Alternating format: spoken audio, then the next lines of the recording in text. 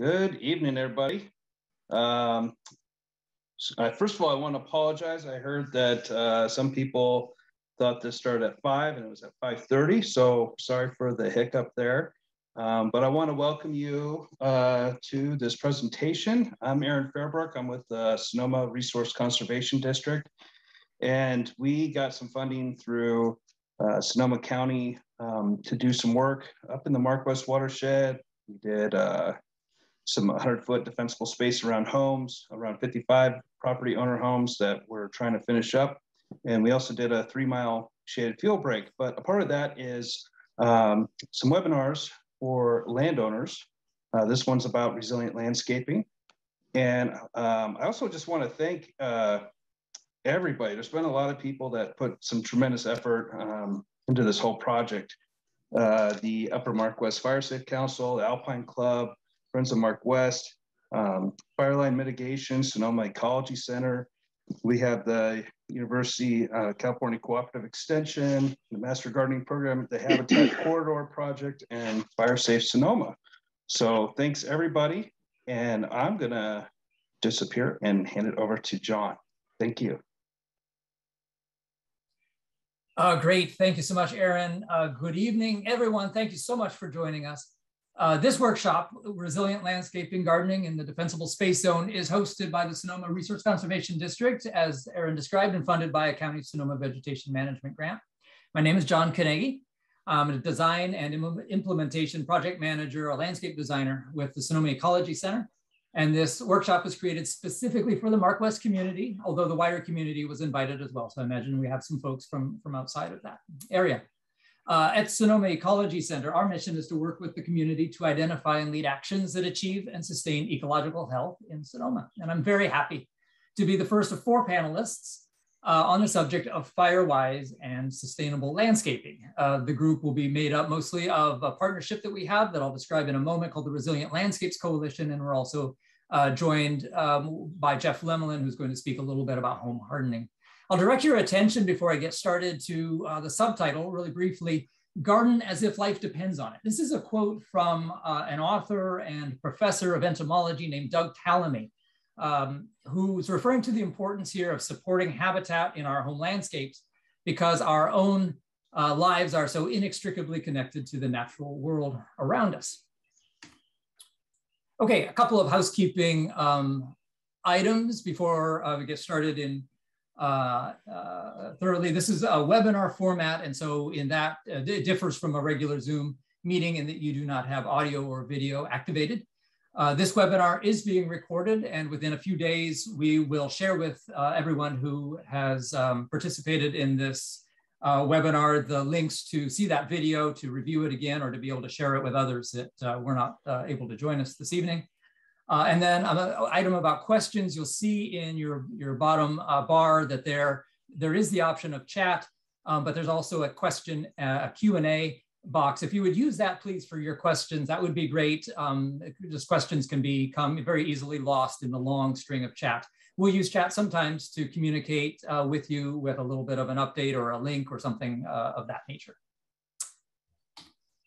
All right, the Resilient Landscapes Coalition was formed about 3 years ago when members of these 4 organizations joined together to provide education and resources to help landowners with their defensible space. About a year ago, we were awarded a grant from the county to do workshops like this one for landowners, but also for landscape professionals, those who are doing landscape maintenance and design, and fire inspectors. And so this workshop kind of comes from that, but is supported for this particular program by, as we said, the Sonoma County, the Sonoma Resource Conservation District. So the members of the Resilient Landscapes Coalition are the Fire Safe Sonoma, which has been very ably headed up by Roberta McIntyre, but she's joined now, and we welcome Marika if she happens to be in the audience. Marika Ramsden is the new executive coordinator for Fire Safe Sonoma. Another partner is the Habitat Corridor Project, which was created by April Owens to support the planting of native plants and landscape design for around habitat. The Sonoma Ecology Center, first of all, Ellie Inslee is on the board of directors and will join us in the panel to help answer questions. Ellie was one of the founding members of the Resilient Landscapes Coalition, a lifetime landscape architect and restoration specialist, and has really been a mentor for me. She's created a lot of the content in this presentation, and I'm pleased to have been working with her for about a year now. Again, my name is John Kanagy. The fourth member of the partnership is the UC Master Gardener Program of Sonoma County. That's headed up by Mimi Enright, who will be one of our speakers, and supported by Jennifer Roberts. We're also very pleased to have worked with fire agency folks, and we're delighted to have Jeff Lamelin, volunteer battalion chief of the Sonoma County Fire District, with us for this evening, and he'll give a presentation. We vet our content through the lens of these fire folks, and the whole time we're learning a tremendous amount from each of them. Okay, a quick outline of what this evening will look like. I'll go first and discuss fire, the fire context around this, as well as ecology and sustainability. I'll be followed by Mimi, who will discuss design and maintenance principles, and April, who will give landscape design and planting examples. And then Jeff Lamelin will discuss structural hardening in the wildland-urban interface, the WUI. That should leave around 20 to 30 minutes for questions and answers and discussion. So we hope to have your questions beginning to appear in the Q&A box. So here we see a lovely scene of a native herbaceous perennial called coral bells, also known as heuchera, growing in the shade of an oak canopy and providing nectar in its flowers, shelter for insects and birds and other wildlife. And it's an example of the kind of landscape that we'd like to help you create. So we're talking about landscapes that have multiple benefits, not only fire safety, but also beauty and wildlife habitat. We sometimes talk about recovery of a forest after wildfire, as if fire is always a bad thing that the forest has to recover from. And Sonoma Ecology Center has led many fire recovery walks in the past few years. It's good to remember, though, that fire is a natural and a healthy part of many of our ecosystems in California. Now, the loss of a home or of loved ones is understandably very traumatic, not natural, not healthy. And some folks have responded to their deep concerns by clearing most of the vegetation from around their homes, which may result in problems of soil erosion, of the growth of weeds that become fire problems in their own right, and certainly the loss of wildlife habitat. They might sometimes create a moonscape of just gravel and rocks and maybe a few succulents scattered through it. Others will hesitate to do anything at all because they're unsure of what to do. So that's where we can help. And this workshop is all about creating defensible space that is beautiful, sustainable, and biodiverse. So many of us live in this area because of its tremendous beauty, but we need to understand too that this is a land adapted to fire. The Mark-West watershed is made up of mixed conifer and some oak woodlands that were tended by native people using fire as a tool to improve hunting, acorn harvest, desirable stands of plants for food and fiber. These plant communities and most of the US West are fire adapted systems, but the combination of historic fire suppression along with climate change and its warmer and drier conditions, more intense winds, have brought a number of catastrophic wildfires in recent years, as you know. While fire is part of a forest's natural cycle and is part of a healthy forest ecosystem, these catastrophic wildfires are costly and traumatic for unprepared landowners, and we have to marry sensible, defensible space around our homes with forest management that may utilize fire where that's appropriate, but other management techniques where it isn't possible. These catastrophic, very large wildfires can not only shift species diversity in the forest, but also have huge environmental impacts. When structures burn, they release pollutants to the air and the water from their various toxins, and there are tremendous environmental costs to rebuilding a home or a community. So let's have a quick look at some of the fire history in our area. If you're joining us on a smaller screen, I'll just point out, activate a laser pointer here. This is the city of Santa Rosa. So the upper Mark-West watershed would be this area to the north and east. So you see a patchwork between 1935 and 2014, a sort of a patchwork of generally smaller wildfires, with the exception of some big ones, including the Hanley Fire of 1964. They're mostly in the range of 2,000 to 10,000 acres. But if we look at that same map, but now just looking at the years 2015 to 2020, then we see a very large area covered by some very, very large wildfires, including the Kincaid fire at around 76,000 acres, the Wallbridge fire, 55,000 acres, the Glass fire recently at 67,500 acres. Okay, let's look at a couple of maps of how our relationship with the wildlands have changed and how that has an impact on fire. So we're looking at two different views of the same map, the same area from 1964 and in 2017. So let me point out just a couple of things to get you oriented. This area, this large red blob, is the city of Santa Rosa, and this one over here is Calistoga. So we're looking at a 1964 outline of the Hanley fire. So this purple outline is that fire. And you see that it has a very similar footprint to the 2017 Tubbs fire, again, from around north of Calistoga towards the city of Santa Rosa. What the colors are showing are different housing densities in those, and during this time period of about 45, 50 years. So the red shows high density housing development, whereas the yellow is a low density housing development. And if you kind of focus on this area here, just to the north and east of the city of Santa Rosa, you see that it's really during those years developed a great deal more housing development, both low density and high density. So this expansion, what we call this the wildland urban interface, or the WUI, and what that brings are more ignitions. Often they're inadvertent, but with more people living there, there just tend to be more ignitions. More loss of life and property follows. There's the greater need to suppress fires when we have that much more occupation of that wildland area. And then there's the added problem that the wildlife habitat is very much more fragmented, making it difficult for many plant and animal species to thrive and survive.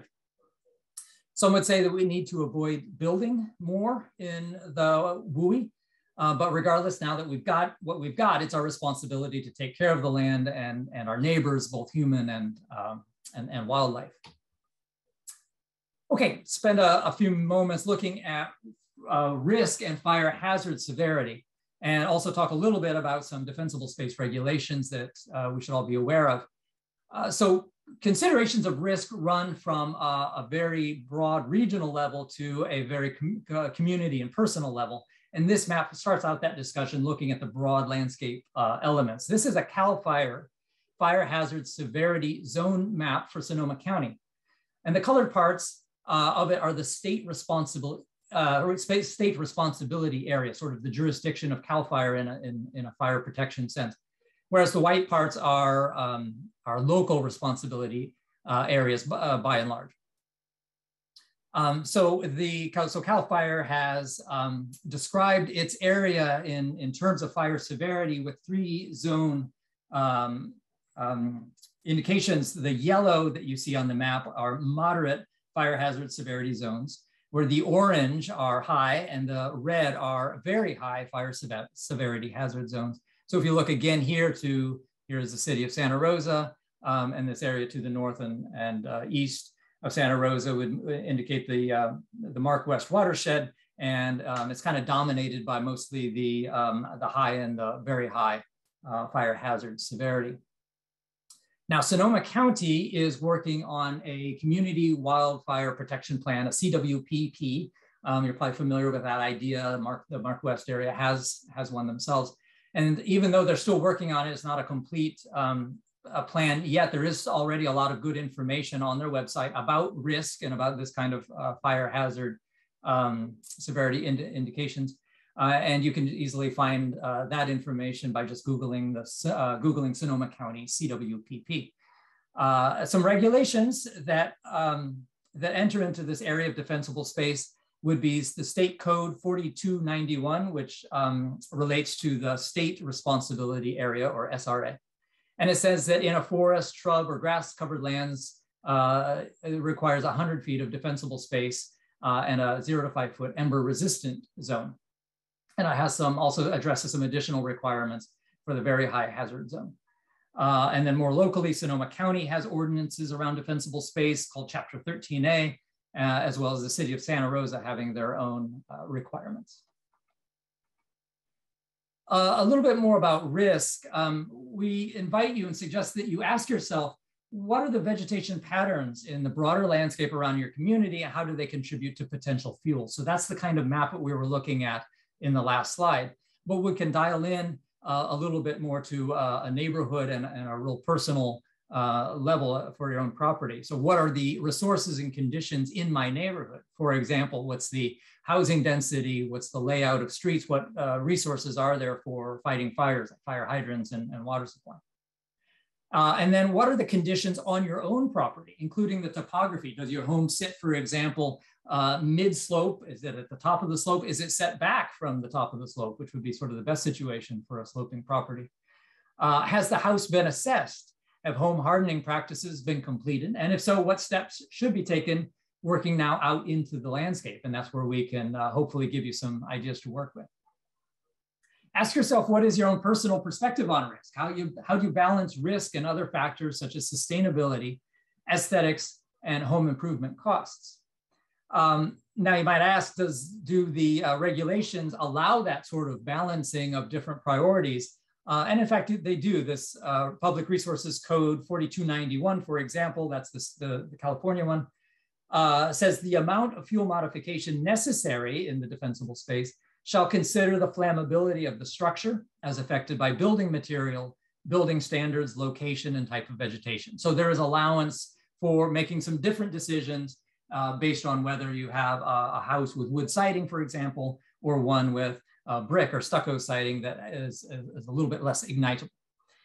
So each individual must assess their own personal risk and tolerance, but keep in mind that your risk decisions do intersect with those of your neighbors. None of us live on an island here, and decisions that we make do affect others in our community.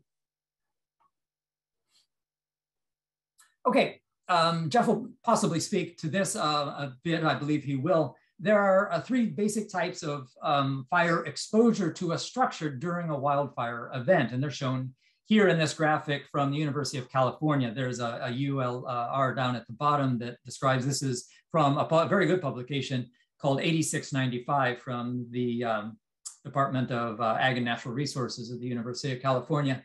So the first one described there in the top left is radiant heat. This is when heat from in this case, an outbuilding on the property, the heat from that burning causes enough heat to ignite the structure, and that's possible. The second one is direct flame contact. Here, this would be similar to holding a lit match to a campfire, to the kindling of a campfire to get it to start.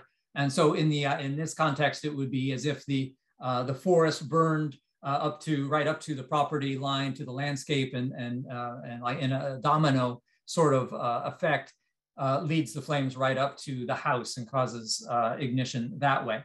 And then the third one shown down here in the middle bottom is embers. The embers would be, tiny flying bits of burning material from vegetation or from a nearby structure that float through the air. And often wildfires occur during especially windy times, and these embers can travel quite a distance, easily a quarter of a mile or half a mile, but even a mile or more. These embers then can land on any surface in the landscape or on the roof of the home, as often happens. If that roof is easily ignitable, or if there are vents there that allow embers in, then fire can start there. Roofs, of course, often have some debris on them, and it's imperative that dried leaves and pine needles and other material is kept clean off the roof during fire season. Also, the embers can land on the landscape, and so we design and we think about landscapes in this context because embers are the primary source for ignition of buildings during wildfires. So again, embers are the greatest cause of structure ignition. I believe Jeff will have some interesting videos and things to see about how this looks in the real world. Bear in mind too that your house may be the greatest threat to your neighbor. So if you allow your house to catch fire, then it's going to produce embers and also radiant heat that might cause that fire to spread in the community.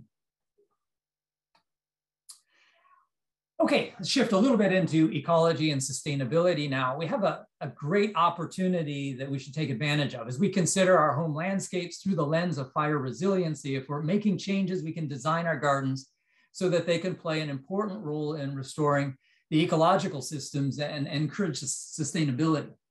So human development all over the country, indeed all over the world, has destroyed and fragmented much of our wildlands.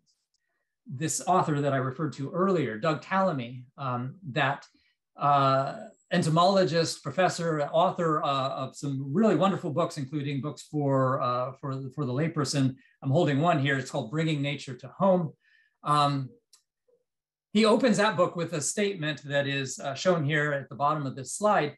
For the first time in history, gardeners have become important players in the management of our nation's wildlife. So our gardens can provide critical and ecosystem services and habitat.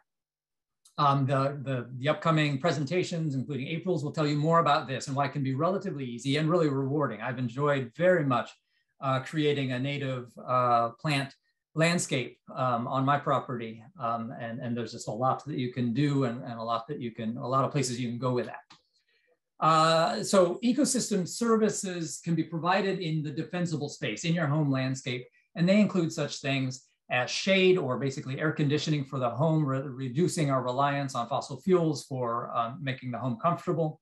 Aesthetics, there are many studies that have found positive health and mental health benefits around having street trees, parks, beautiful landscapes around us. They enrich soil and hold it in place. Well-designed defensible space areas can clean and manage stormwater. Trees and other plants will sequester carbon and support climate resiliency. And a well-designed defensible space area can support birds and other pollinators. They can contribute to biodiversity. And let's spend a little bit of time on that. Biodiversity is this sort of web of life that is above ground, below ground, includes plants, animals, fungi, and microorganisms, and there are many, many connections to each other. An example would be of a local biodiversity issue that you might be familiar with is the Western monarch butterfly, which we've heard a lot about in recent years. The population has declined tremendously since the 1980s, and only a couple thousand were counted in 2020, just 2 years ago. And they were considered to be possibly on the verge of extinction. Thankfully, many more were counted in 2021, but populations are still well below what they were a few decades ago. So insects are a great example because they're a foundation of many life systems. They're kind of that first level of organism that depend very heavily on plants, which are the very basis of this web of life, because they are the only things that can you grab that sunlight and use that energy to grow. So insects not only pollinate a wide spectrum of plants, including many of those that we rely on for food, but insects, again, really form that basis. So they're a food source for so many other animals, certainly birds, also reptiles, amphibians, and many mammals. Speaking of birds, National Public Radio reported recently of a 2019 Cornell University study that found there are 3 billion fewer breeding birds now than in 1970. So about 25% less than there were 50 years ago. So habitat loss and degradation are the biggest drivers for that. Growing native plants was the top recommendation based on that study. So our birds depend on insects for food, and insects are just simply much more abundant on native plants than they are generally on introduced species. So how do we achieve biodiversity? We'll have some specific examples coming up, but in some general terms, we want to choose native species. Again, native plants that are from California, or ideally from our area of California. Most of the time, 70 to 80% is kind of a good goal. This allows us to have vegetable and fruit, vegetable gardens and fruit trees. It allows us to have some special plants that might be an heirloom plant, rose bush from mom's garden or grandmom's garden. But most of the time, if we can grow native species, native pollinators will prefer them, and that will just lead to a greater habitat all down the line. It is best to plant islands of plants for bird and butterfly food and shelter. A single solitary plant will do much less than being able to group them together. And Mimi will describe how we can create sort of clusters or islands of plants and still be fire-wise by having appropriate spacing. We want to use integrated pest management to reduce use of or eliminate, if possible, use of pesticides. And providing a water source is often a very important thing for many bird and insect species. Another way to support biodiversity is to take good care of oak trees. So oak trees are in our area and in most of the places where oak trees grow, they're what we consider a keystone species. A keystone species is one that has so many connections with other organisms that if you pull that keystone species out, or if its population is reduced significantly, then really there are a lot of negative ramifications from that all through the ecological systems. So ways that we can take advantage of oak trees and other trees would be to protect them from traffic, from irrigation, in the case of oak trees in particular, irrigation around their root system, compaction of soil or any digging or excavation around its root system. Oak trees have a tremendously high food productivity. So they produce, of course, lots of acorns is what we think of first. There are birds, there are many mammals that, that rely on those acorns, but also oak trees have a tremendous production of insects that use the tree, caterpillars that eat the leaves, other insects that overwinter, for example, in the bark, or that are in the soil around the tree or associated with the roots. And all of these insects, spiders that eat them, are an important, critical, really food source for many of our birds. Another way of keeping oak trees happy, and other plants as well, is to allow some leaf litter where it's appropriate to support the health of the tree, and also, again, provides habitat for many insects, microorganisms. Leaf litter can be appropriate in certain seasons in certain places, and we'll discuss that a little bit later in the workshop. The timing of work that we do in the defensible space is also very important, especially if we're doing any sort of large scale plant removal because of fire concerns, or even some significant pruning. The timing is important because birds are nesting between or in the months of March to August. And so we want to time a lot of that sort of management that we might do to the other months, September through February, which coincides well with a lot of the sort of the horticultural characteristics of many of our landscape plants. I'll touch on just a few more defensible space ecosystem services. Plants and associated landscapes can enrich soil and hold it in place. Covering a bank like this, they absorb the impact of rainfall so that soil is less washed away and down towards through the watershed to impact streams and rivers. There's also carbon sequestration that I'll touch on in a moment. They encourage, plants will encourage water to infiltrate by creating good soil structure. And all of this does a lot to protect water quality.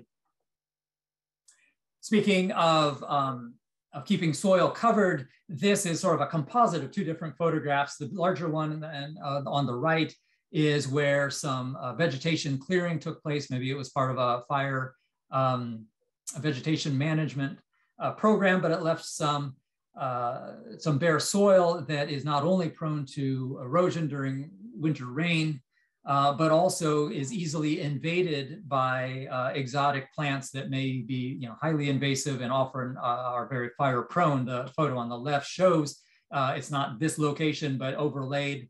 It gives you the sense of how, in this case, one of the species of broom plants from the Mediterranean, highly invasive and again really contributes to fire risk. Sequestering carbon. So all plants, of course, grow by capturing carbon dioxide from the atmosphere, combining it using water and nutrients from the soil into carbohydrates and proteins that are part of their growth. That's how they make cells. That's how they grow larger.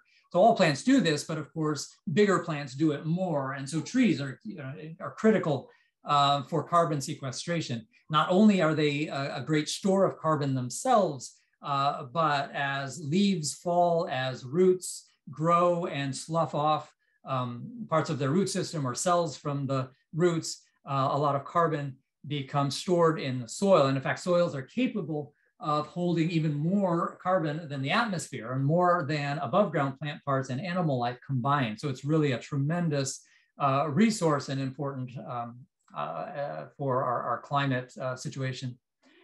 So carbon sequestration requires a lot of healthy plants and healthy soils with diverse and active microbial communities.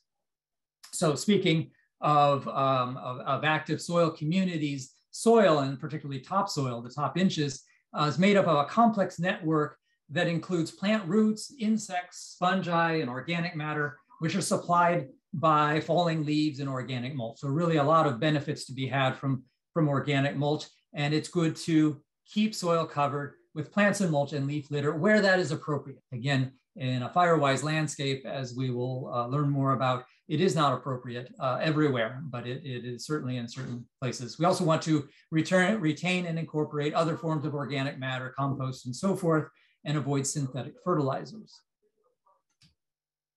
All right, this is the last slide, and then I'll turn it over to Mimi. Also, there's a lot of opportunity to conserve and manage water. We not only are in sort of a mega drought right now, but just given our summer dry climate, we always need to be thinking about water conservation. There's a lot of neat things we can do that have to do with the landscape. This photo on the left is a design by April Owens, who will be speaking to you in a bit, showing how water can be collected from roof surfaces or other drainage on the property, but kept on the property instead of getting it off and down the street to the nearest storm drain as quickly as possible. We want to try to keep it on our property where it can spread out, sink into the ground, and be stored as groundwater. Another way of capturing water is shown in the bottom right photo, which would be to use tanks or barrels to collect water, rainwater from a roof. And then that water could be used for irrigation later in the season when we're no longer receiving precipitation. And then the photo above it is an idea that I'm particularly excited about and would like to get something started here in my own home around this. This is to use gray water, to use the drainage water from your laundry, from your washing machine. And instead of getting that into the sewer system and sort of lost to your property, keep it by diverting it to again, sort of a rain garden or a way of using that water for irrigation of a garden or of native plants. If you're interested in these sorts of ideas, there's a lot of great resources shown down here at the dailyaxe.org website. Daily Axe is a local nonprofit that's doing a lot of work in sustainability. With that, I will turn it over to Mimi Enright, who is program manager for the UC Master Gardener program, and we'll be talking about design and maintenance principles. Thank you so much, and Mimi, take it away. Wonderful. Thank you, John. Give us a few minutes while we swap over on screen sharing, everybody. Does that look good, John? Are you seeing my screen? Yes, that looks good. Perfect. Wonderful. Just a few logistics here to get myself oriented, y'all, and it'll be good to go. So thank you, John, for that amazing foundation for April and Jeff and I to build upon. I want to start off, hopefully you are all familiar with who Master Gardeners are, what the Master Gardener program is about. Sorry, let me still work on still got some screen logistics to work out here just a bit, y'all. So yeah, hopefully many of you are familiar with who the Master Gardeners are and what we do. We are trained agents of the University of California, and our mission is to extend the educational research of the university to our community. And we do that with a focus on those wonderful sustainable landscape principles that John just took us through as our core message. And our goal as the Resilient Landscapes Coalition and our partnership is to marry those sustainable landscape principles with the very all-important fire-wise landscaping that we all know that we need to be undertaking here in Sonoma County as we move forward to the future. So I'm going to be sharing some basic information with you about defensible space and design and maintenance opportunities you have to create a more fire-wise and sustainable landscape moving forward. So really hoping to give you a framework for assessing your landscape with a fire-wise lens. So we have a lot of territory to cover in a very short amount of time. I'm going to try not to talk too fast to get through all my slides, but I'm going to start off by doing a quick touch on some basic principles. Then dive into a discussion of how to design your home landscape with fire in mind around your home or structures on your property in the defensible space zone. A quick review on mulch. That's always a popular question. I already saw something in the chat. We'll be touching on mulch throughout the presentation, but then have some specific content directed towards mulch. Then discuss ongoing maintenance, which is one of the most important aspects that we need to be doing to continue to keep our fire properties as ready as we can before the next fire. So let's dive on in. Okay, so here's the bottom line, and I think all of the participants on this call, I'm sure, are well aware of this based on our experiences of successive wildfires since 2017. What you do to prepare your home and landscape for the next fire truly matters. We know what the truths are in this slide. Your actions to prepare for the next wildfire really are key. We all know how hard our firefighters have worked to protect our homes and communities. But given the scope of the wildfires that we've seen, we know that we can assume that there will be a shiny red fire truck parked outside your home when fire comes. So attending this workshop is a really great first step, but coming to the meeting isn't enough. We hope that out of this session, you're gonna glean a few things to take forward, to take action in your own home landscape, and then can successively work on this over the years. So really hoping we help you get started with a few key tips to help all of us be better prepared, and for our homes, family, and community, and firefighters are all perhaps a little more safe. Okay, I want to cover a few basics about fire and fuel, which are particularly important to the context of our conversation today.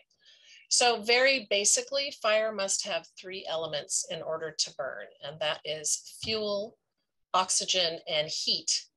And which of these elements can we control? That's the fuel component of that equation. And really, basically, fuel is anything that will burn, and that means organic matter. That could be in our home landscapes, vegetation. It could be the landscape mulch, woody mulch in our landscapes. It could be fencing or decks, lawn furniture, arbors. We really need to be assessing our landscapes with that lens of managing the fuel for better preparation for future wildfires. So here are our basic fire-wise landscaping principles. So resilient landscape design is really about plant selection and plant placement, overall garden design with hardscape elements incorporated in, and maintenance. And we hope that all of this is done with a lens of sustainability, about talking about all those principles that John reviewed in his presentation: retaining water on your property, conserving water and energy, and supporting wildlife and sequestering carbon. So I want to say that there is not scientific research to support all of our recommendations. And I will be pointing out through the presentation where recommendations are specifically supported by scientific research.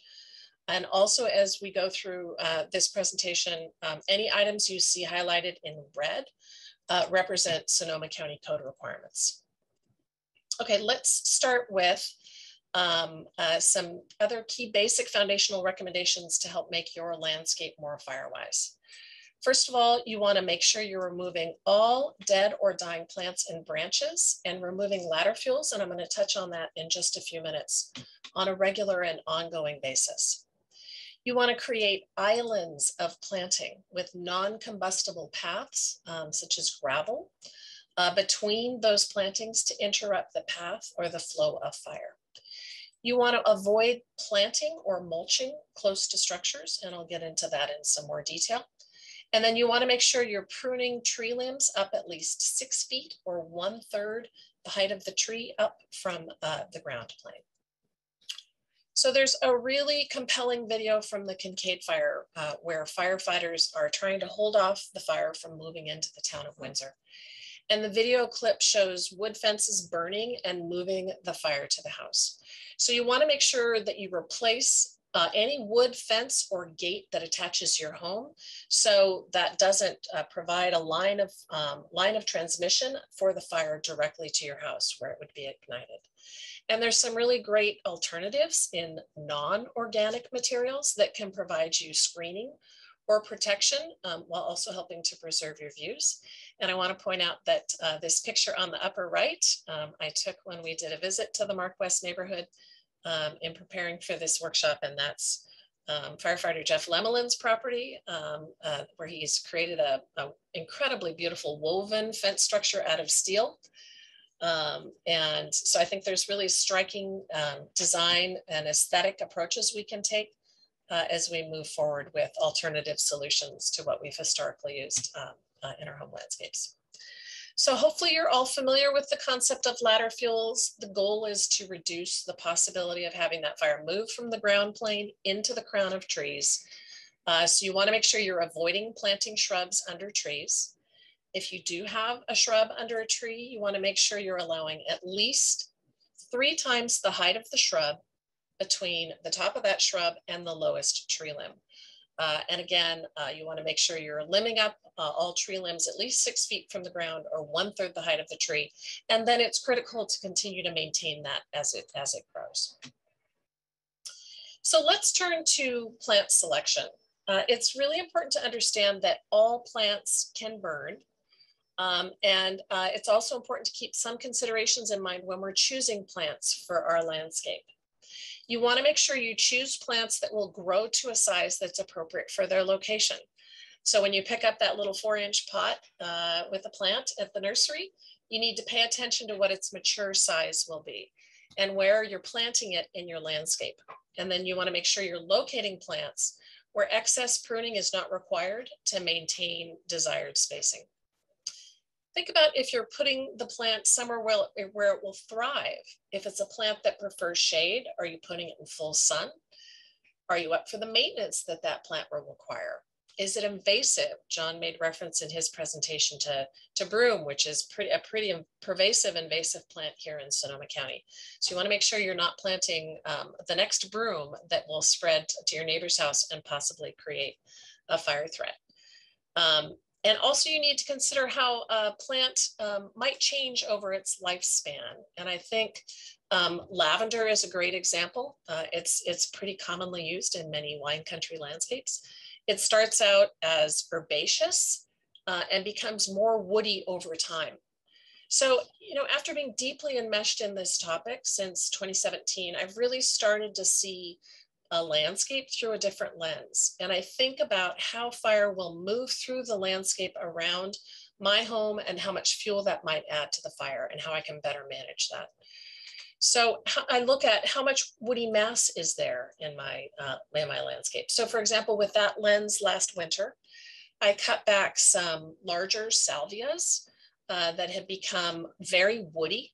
And I cut them to just a couple inches from the ground, and they grew back beautifully this spring with much more herbaceous stems with less woody mass. So they will become woody again in a year or two, and I will have to cut them back again.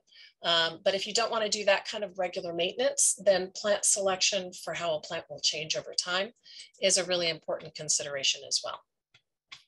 So it's important to recognize that overgrown, dense, or unmaintained vegetation really creates significant vulnerabilities in that it can enable the fire to burn to the home in several fire spread scenarios that John referenced. Under that green surface, that plant may have a really highly combustible dead thatch layer, particularly if the shrub is sheared regularly. So here's some work that one of our coalition partners, Ellie, did at her property to remove some ladder fuels. In this case, managing an older juniper shrub below a tree. So on the lower left, well, the upper left picture shows you the before. And on the lower left, the picture shows you cleanup work she did to the interior of that juniper shrub to clean out old dead branches and debris. And then on the right-hand side, she shows you, it demonstrates how she's pulled it back from the trunk of the tree and managed the height so that she's got that 3 times the height of that juniper shrub to the lowest tree limb. Okay, so we just discussed where plants are placed and how they were maintained and how that's more important than the type of plant selected. But it's particularly important to note that scientific research does recommend not planting in the following specific areas. In the 0 to 5 foot zone around your home or structures, and I'm going to go into that in some more detail in a few slides. Under vents and eaves, in front of windows or combustible siding, under or near decks, and in those inside corners of houses. It's very easy for an inside corner to track embers as they may be bombarding your house, and they could easily ignite any organic material, planted material in that corner of the house and transmit the flame to the home. Okay, so let's dive into the zones that make up what we call the defensible space around your home and structures. So your starting point is your house. And I'm not going to be addressing home hardening in my presentation today, as our focus is on the landscape. But there are many wonderful resources out there and available to help guide you through the home hardening process. But here are the different defensible space zones in your home landscape that we're going to be discussing today.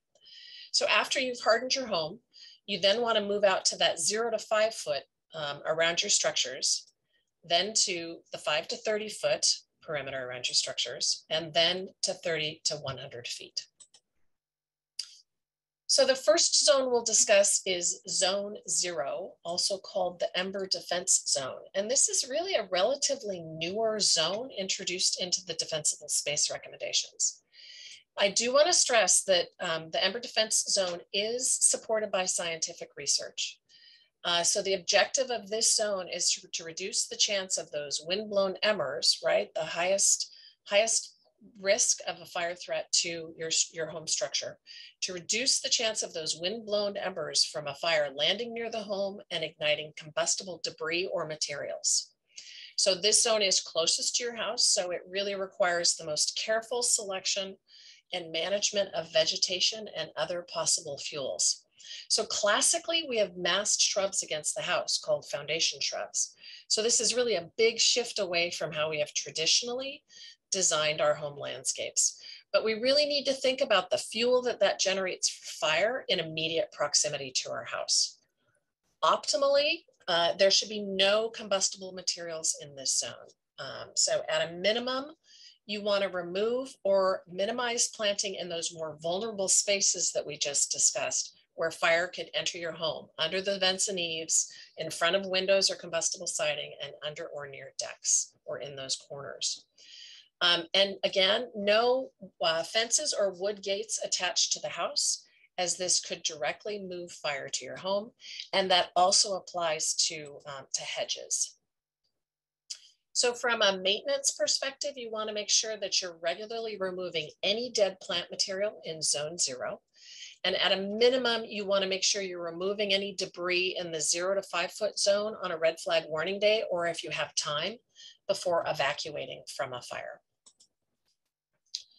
So as we've discussed, during a wildfire, thousands of embers can rain down on roofs and pelt the side of homes like hail during a rainstorm. So if these embers become lodged in something easily ignited on or near a house, the home will be in jeopardy of burning. The leaves pile up in the same places every year. And the biggest problem in this scenario would be exposure, not of the possibly class A roofing material, but of the vulnerable walls. So embers coming into, again, embers, want to reinforce with you guys, embers coming into contact with flammable material is the major reason why homes are destroyed during wildfire. So we aren't suggesting that you have to remove trees if they're in the 0 to 5 foot zone.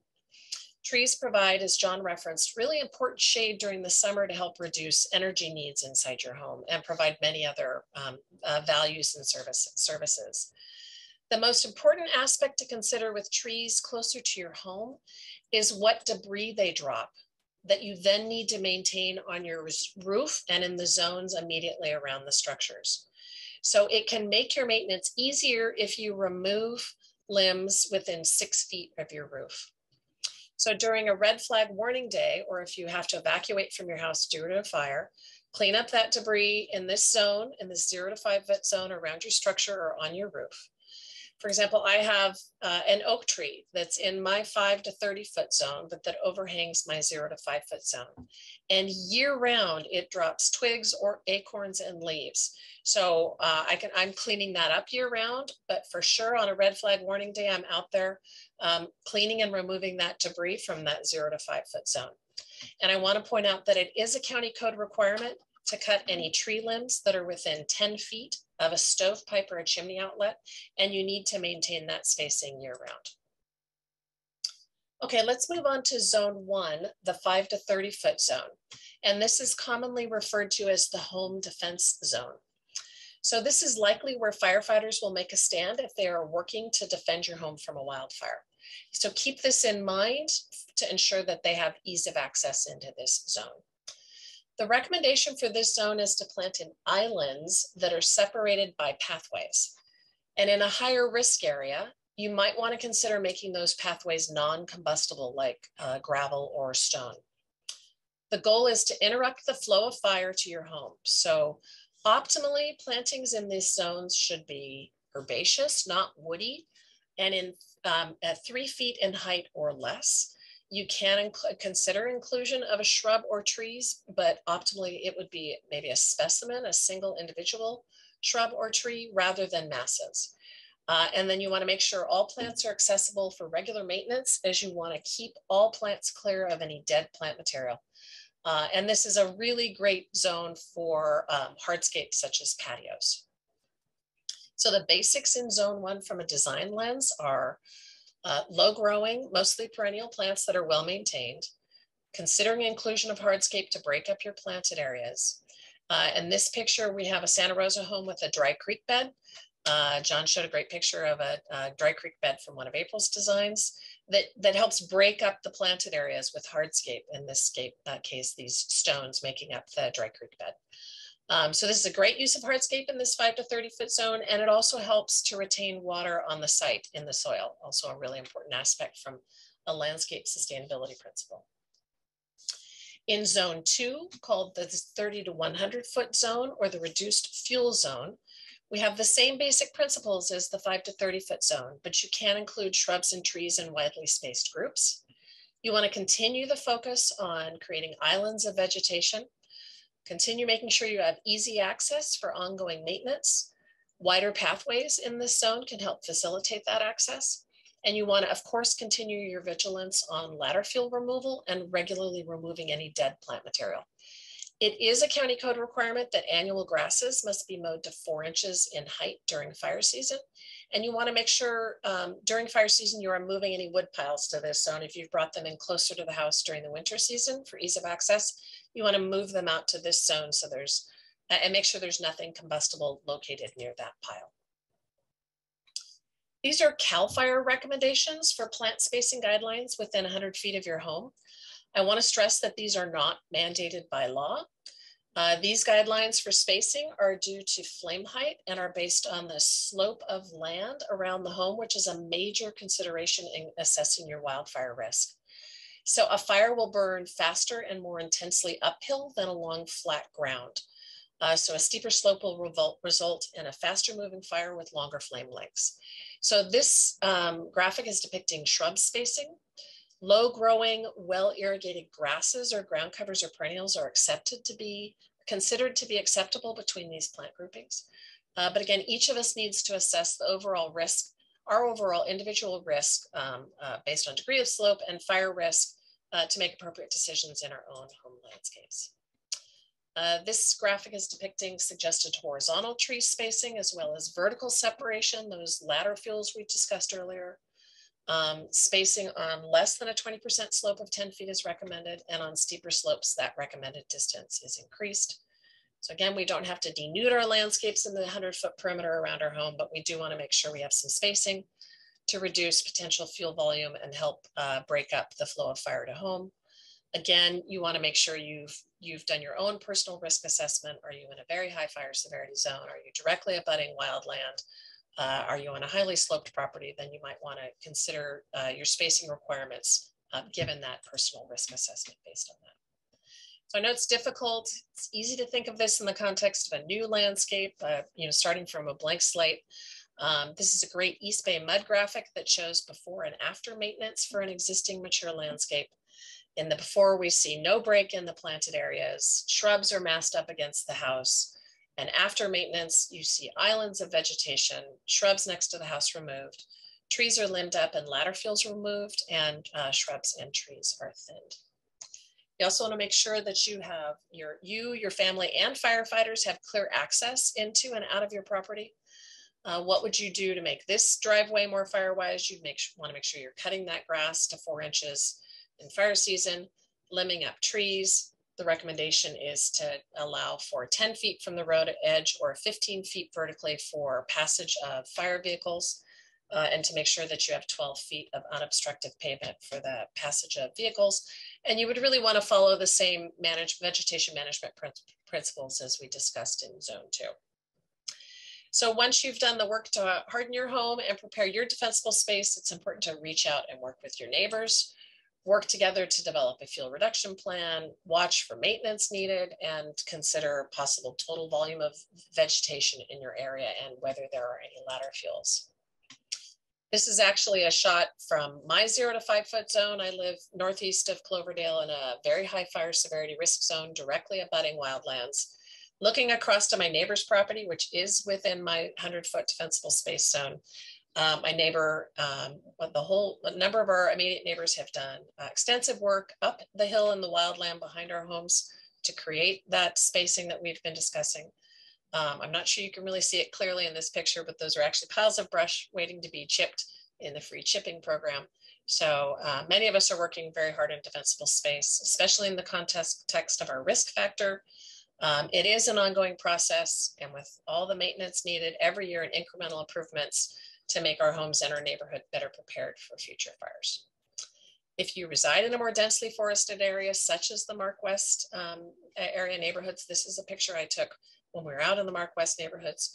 You can control fire behavior by reducing those ladder fuels, opening up the canopy, and maintaining ground fuels. We're not going to go into this in depth today, but this certainly helps firefighters with fire suppression during a fire. But then because new vegetation will regenerate in these areas, re-entry into the stand is necessary every few years. Throughout the year, you need to continuously monitor for needed maintenance.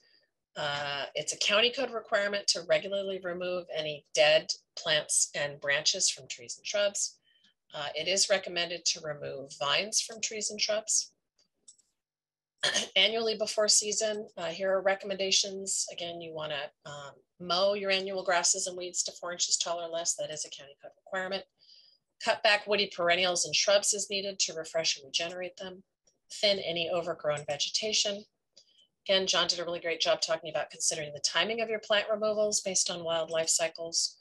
And again, you want to move your wood piles to at least 30 feet from your buildings.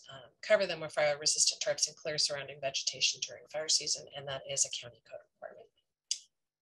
Then every few years as needed, you want to thin and reduce tree canopies to remove twiggy growth, maintain separation between your trees, and really keep an eye to reducing your overall fuel load. Keep branches, lowest branches of trees pruned up at least 6 feet from the ground. Cut back ground covers and vines to remove buildup of dry stems and dead leaves. I did this myself this last fall. I had a native clematis on a fence that had gotten very woody and had a lot of dead leaves in the interior. And I find the easiest practice was to really cut it back hard to about a foot from the ground. And it's regenerated really beautifully with fresh vegetation this year. And you want to continue to cut back your shrubs to renew them. Okay, mulch. Mulch is a really important aspect in terms of helping us with weed suppression and water conservation. But wood mulches are organic, and as such, they are combustible materials which can transmit fire. So it's recommended to not use mulch in a widespread or continuous manner. Again, the scientifically supported recommendation is for no organic mulch in the 0 to 5 foot zone. So we've got some great examples from some homes in Fountain Grove that have gravel or stone directly in that 0 to 5 foot zone directly next to the structure. Composted wood chips demonstrated the least hazardous fire behavior overall of 8 mulch treatments that were tested in a study by the University of Nevada at Reno and the University of California. I've been made aware that there's a new study that's being done on mulch flammability. So really looking forward to some new scientific results on mulch flammability coming out soon. The recommendation is to use 2 to 3 inches of mulch in those islands of plantings that we talked about. In higher fire risk areas, you might want to consider separating mulched areas with non-combustible and ignition resistant materials such as concrete, gravel, or rock, or maybe even a native grass lawn in your 5 to 100 foot zone. And there's some great examples here of showing separation of mulched areas in some properties here in Sonoma County.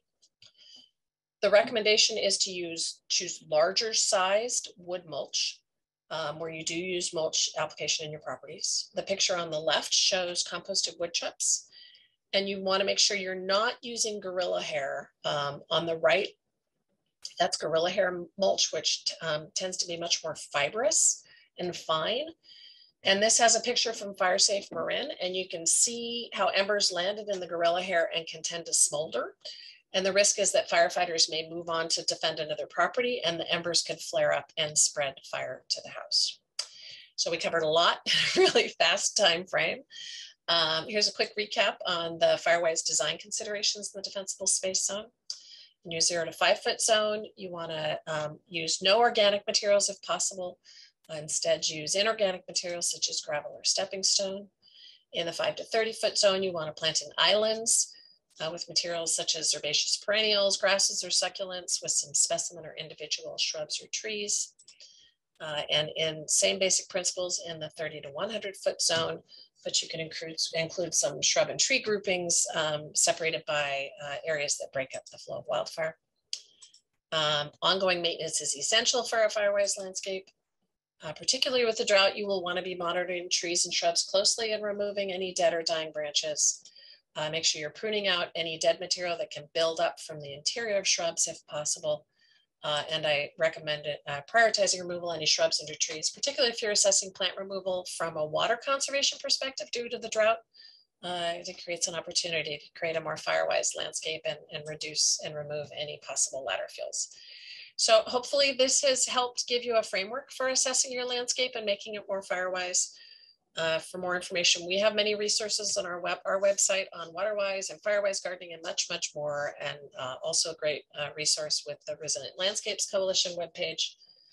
Here's our webpage link, and you are always welcome to send your questions to our Master Gardener information desk via the email listed. And that is it for me. And I'm going to turn it over to April Owens, who's going to take you through some considerations on native plant selections. Fantastic. I just wonder if everybody wants to get up and wiggle around a little bit because we've been talking a lot. So I'm happy to start in a couple minutes. And it looks like there's a lot of chat questions. So we will, if you guys could put the chat in your questions in the Q&A, that would be wonderful. And then we will try to attend these chat questions. And we already have a request for more ideas on herbaceous plants. So April, I know. Okay, well, I'm going to talk about natives, and I'm going to speak to about 7 o'clock. So I'm going to try to get through this, and I'm excited to hear from Jeff as well because we need our fire professionals. So here we go. I am going to share my screen. And Mimi will tell me if I'm sharing the right screen.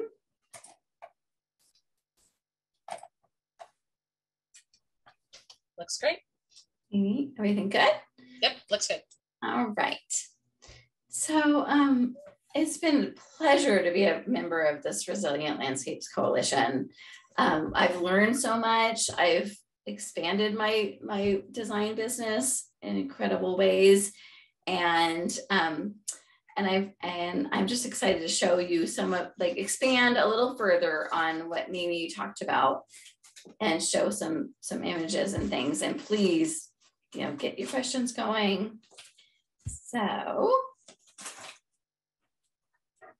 let me just orient myself.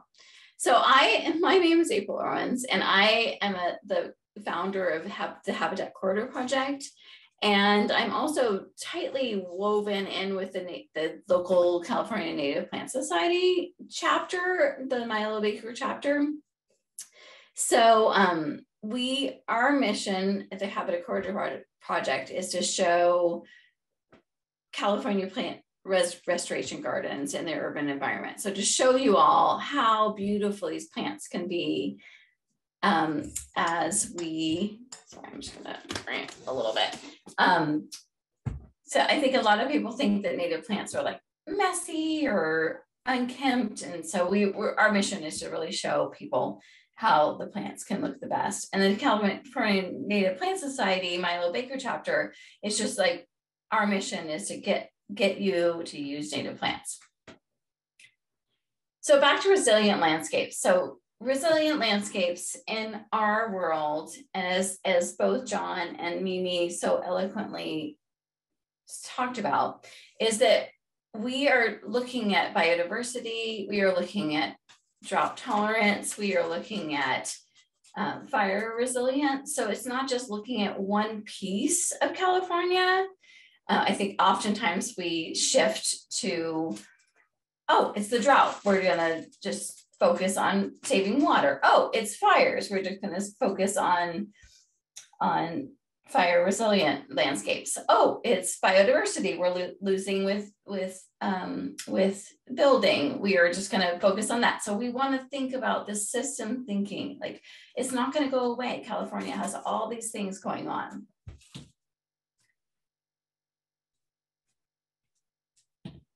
So the first, in the 0 to 5, so Mimi really outlined our essential zones. So 0 to 5, 5 to 30, 30 to 100. So if we're thinking about these different areas, we're gonna be looking at 0 to 5. So 0 to 5, as Mimi talked about, is like less plants, but I'm gonna like add a little bit of fun. So there's some plants you can add to the 0 to 5 if you are careful about keeping some distance, and they're very well hydrated. So driveways and auto courts are a nice way to represent the 0 to 5 area. So this is a landscape in Occidental California. And I'm going to talk to you a little bit about areas in Sonoma County, because we are all in Sonoma County. So you can have different aspects to that 0 to 5. You can have walls and permeable hardscape.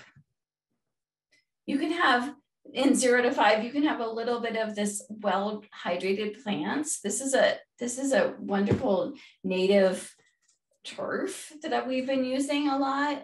It's called bentgrass meadow turf. So this is actually a rollout turf that you can use in your landscape and mow it, weed whack it, or not hydrate it in the summer if you're not in the WUI. So it's a lovely way to create a little green in your 0 to 5, 5 to 30. We're a little wiggly in this space. Another great way to do your 0 to 5 is with some flagstone and some non-natives, which is shocking for me, but I use a few non-natives. We use like typically 10% non-natives, and Diamondia is one of these wonderful low water use ground covers that works well in the 0 to 5, is rated for fire professionals and can provide this like little green in the 0 to 5. So native turf is a new opportunity. And so this back again, make sure that if you're using the 0 to 5 with native turf, that you're mowing it and keeping it cleaned up in the summer. And you can also use swales and rain gardens in this space, but make sure that you're draining them away from the home. You don't want to have water sinking in the 0 to 5. So this is an area that I usually ask for firefighter thoughts. And I see Erin is on here, and maybe we can talk about in the question and answer, but this is a landscape in the 0 to 5 that survived the Kincaid fire because the clients were so careful about cleaning up their landscape. The fire whipped around the garden, but these large oak trees over the home were able to provide, and they also were like super maintained, but they were able to survive the Kincaid fire with these overstory oak trees. I don't know if Erin wants to talk about this. We'll move on and we'll talk about it later, because you can have trees over your home. It's just you need the vigilant maintenance all year round. So beyond the 0 to 5, which is rocks and gravel, there are all kinds of fun things, but 5 to 30 is where you can have low growing, low fuel seasonal maintenance. So you can have ground covers, you can have a mini well hydrated native plants in this zone. You can have pass and swale as separation for these islands of plants that Mimi talked about. So you can have wonderful high biodiversity plants like monkey flower and buckwheats in these spaces. So it's not that you are in 0 to 5, we're like limiting plant material, but in 5 to 30, you have an opportunity to have these islands of biodiversity. They just need to be super well maintained and fire resilient, and we always think about slowing the fire from the outside from the wild land into the home. This is a great place for swales, like John talked about, or rain gardens. So the 5 to 30 is a wonderful place to have places for the water to sink in on the landscape. And I love seeing water when it's raining, because we don't see that very often. So it's a lovely place to like create these rain gardens and swales with rocks and boulders. They create fire breaks, but they also are wonderful places to enjoy the water. And if you're upper Mark West in your region, you're going to see frogs and lizards and all kinds of wonderful habitat happening there. Again, rain gardens, John showed this photo, but this is a place like people are oftentimes are frightened of rain gardens because they think that mosquitoes are gonna, the water's gonna settle and there's gonna be mosquitoes, but the water sinks down usually so quickly that you don't have any issues with that happening. But you actually get to experience water in California in Sonoma County, it's rare. So design 30 to 100 is our opportunity to have more habitat and larger islands of shrubs with plenty of space in between. So there's all kinds of opportunities to have walls versus flat spaces. So we always talk about like 4 feet ish between these islands, but you can use that as a 4 feet in a wall or even in pathways, but this is a nice opportunity.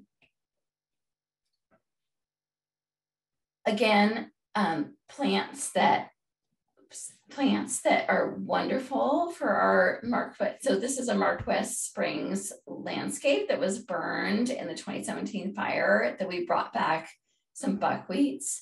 And so you can see outside of the landscape, there's the burnt hillsides that I think this is below your region, down Red Hill Road, but it's still in your area.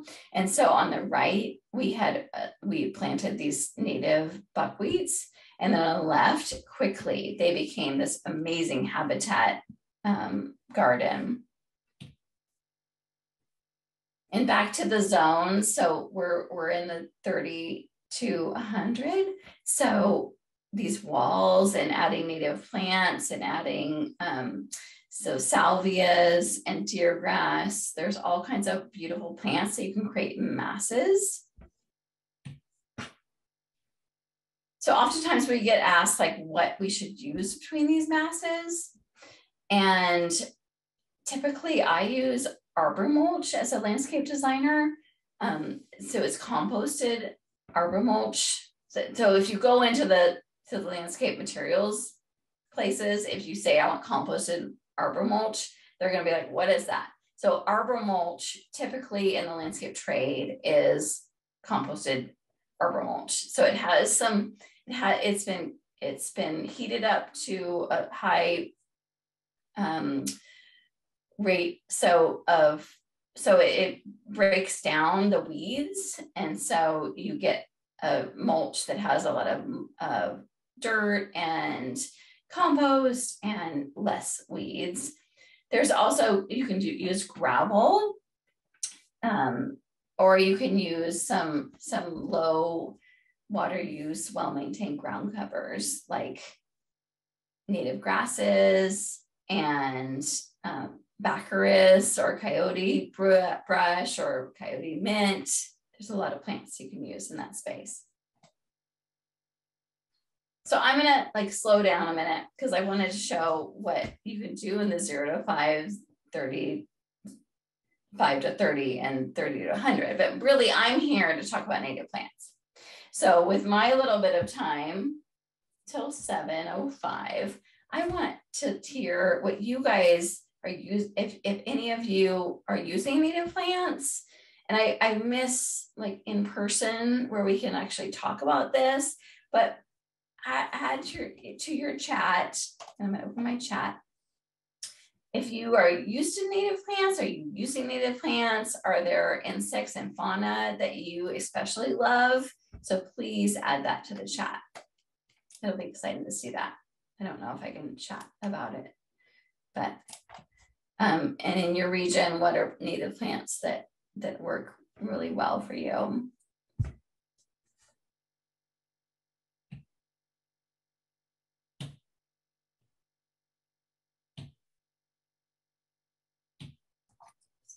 Here.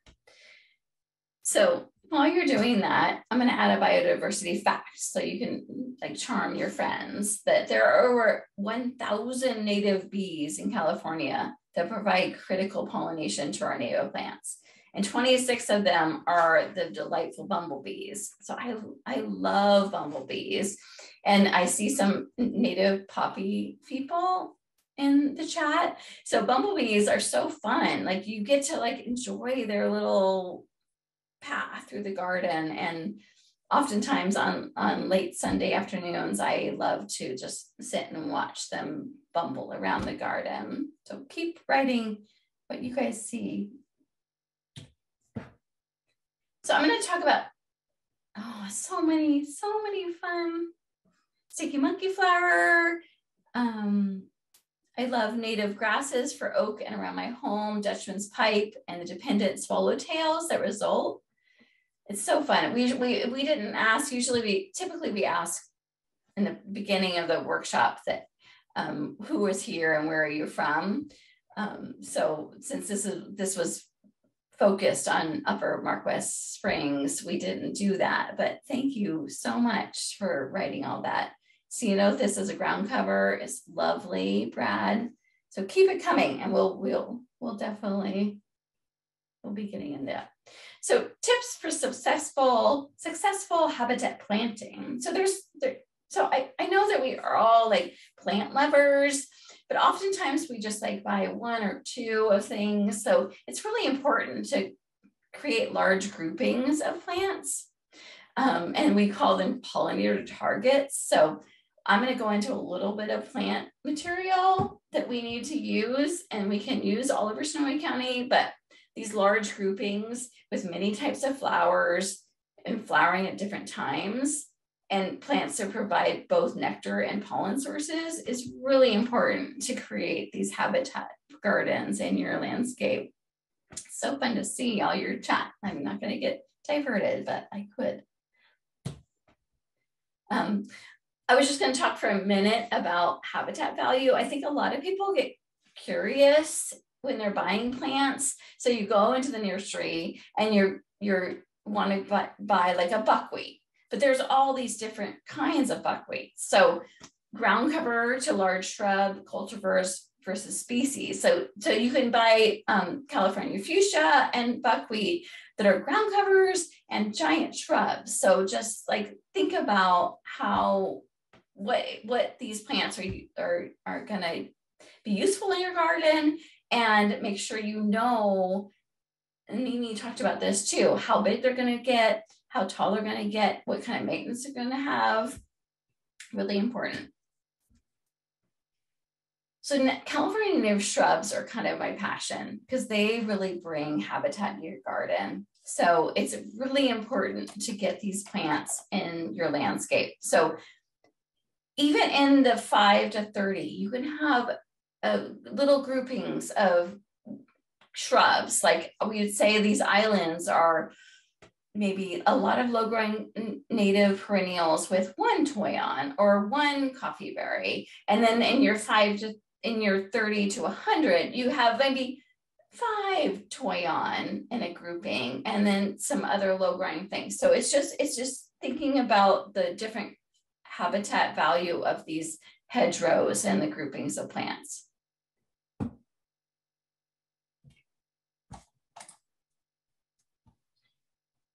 California native shrubs, Ribes sanguineum, California currant. I'm sure many of you in like a shady garden enjoy this perennial shrub that's just lovely, blooming in late January, March.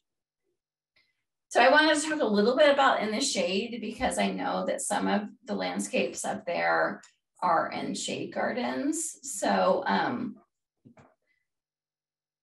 I wanted to talk about some of the plants that are really wonderful in the shade, and shade and part shade. April, somehow you've gone out of slideshow mode. Slideshow mode. Thank you, thank you. Oops. There you go. Are we back? That's back. We're back. So hummingbird sage is a great low water use, but great in swales. Spice bush and yerba buena are all plants that can tolerate dry shade and drought tolerant.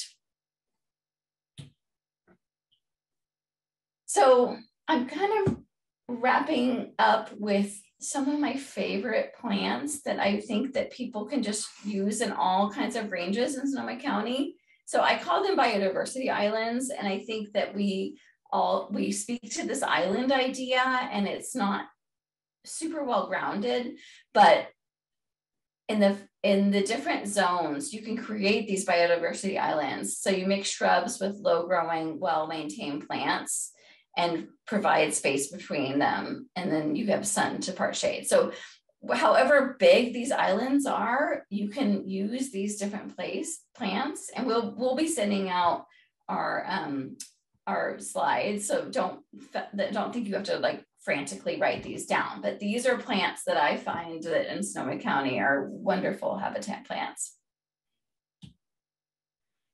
And so as I wrap up, I want to talk about irrigation with native plants and in our whole ecosystem of California natives and drought tolerance. It's kind of one of the big issues. So we're talking as a resilient landscape, we're talking drought, fire, native plants, and irrigation, right? So we talked about drought a little bit. We talked about fire, keeping things well maintained is super important, using the right plants. Native plants are super important for biodiversity, and irrigation. So irrigation is a hot topic, I feel like, in California. And we can start with overhead watering with these low water use MP rotator heads from Hunter. So you're saturating the soil and creating the soil health. But as plants go higher, you have to raise the headers and make sure that you're overwatering the garden and making sure that, you know, as shrubs grow. So this takes a little layout, but the plants really do thrive in this space with these low water use water heads.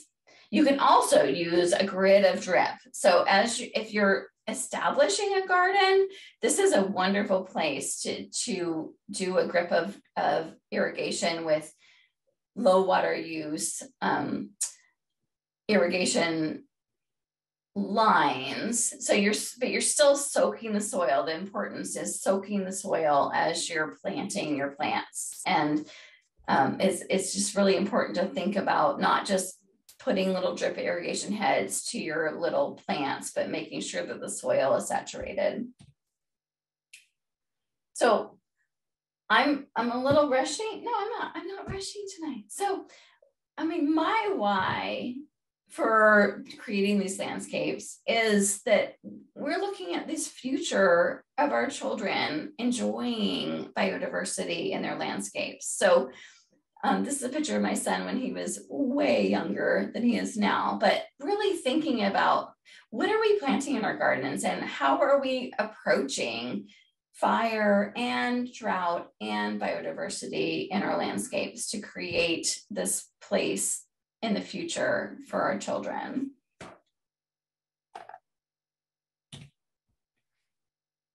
So this is our thank you slide from the Resilient Landscape Coalition, and hopefully all of you folks are back on soon.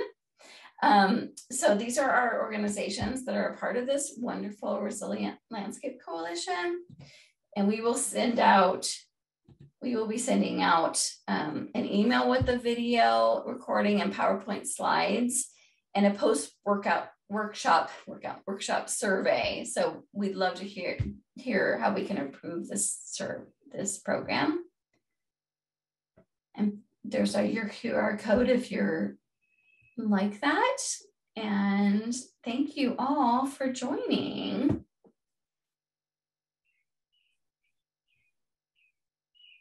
And then April, I think you're turning over to Jeff to wrap up with the last presentation. No, absolutely. Sorry. I'm sorry. Jeff is going to you're good. And talk about Marquess Upper Springs Zone. Okay, thank you, April. Thank you, Mimi. I just got a few minutes here to kind of wrap this up. I'm going to share my screen. And I'm going to be talking about structural hardening. And I'm going to be showing you guys some videos on some fire behavior. We're going to kind of get into a little bit of fire behavior. Can you guys see my screen okay? See my screen okay? We sure can, Jeff. It looks great. Okay, perfect. Awesome. Thank you. All right, so let me get back to the beginning of this slide here. Thanks. Oh, you just went out of present mode. Yep. Oh, there you go. Okay, so I'm a full-time firefighter, been in the fire service for about 25 years. My first fire that I fought was in the Oakland Hills fire when I was in high school, and that kind of put me on this trajectory to get in the fire service. So over the last 20 years, I've seen an increase in fire behavior, an increase of destruction, and that is what caused me to start the company Fireline Mitigation. And I go throughout the state helping specifically wineries and large estates in creating defensible space and structural hardening plans. And I help them to secure insurance and try to avoid the FAIR plan, which is not the greatest option, but sometimes there's no other option. So that's a little bit about my background.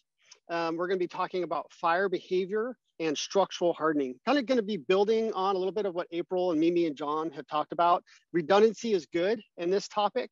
So fuel, weather, and topography. This is what dictates fire behavior. Obviously, weather has been the biggest component in Sonoma County. We have not had a large conflagration in Sonoma or Napa County that didn't have a wind component to it. So a red flag warning today has a much different meaning than it did before the Tubbs fire. So I think all of us now, when we are being bombarded with PSPSs and red flag warnings, everyone has become a lot more educated on the weather and on fire behavior. So if there's not a wind component, I'm not as concerned. Usually as firefighters, we can go direct, we can have better resources that are more efficient with the aerial resources, the helicopters, the planes, but all of that is really hard when we have the wind component. One thing that I wanna add, and I wanna encourage everybody, it's the small things that make a really big difference when it comes to helping your home survive from embers, which is, as John said, and also Mimi and April said, that embers is the biggest reason that we lose structures, but it's the small things that make a big difference. So hopefully at the end of my small presentation, you'll be empowered with a little bit more education on things that you can do around your home to help harden it. So this first video is just to show a little bit of fire behavior. This is during the LNU complex. This was a small fire called the Stewart's Fire that we were initial attack on, and it burned into the Wallbridge fire. So this is just above Lake Sonoma, and you'll be able to see kind of embers, direct flame impingement, radiant heat. This is a mid-slope road here.